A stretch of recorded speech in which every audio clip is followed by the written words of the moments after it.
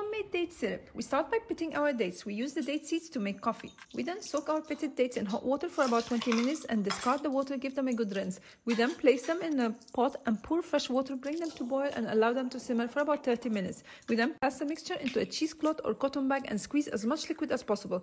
We then place this liquid back into the pot and reduce on low heat to obtain date syrup. There we have it, homemade date syrup. All the details are on my blog, as always, alphafoodie.com.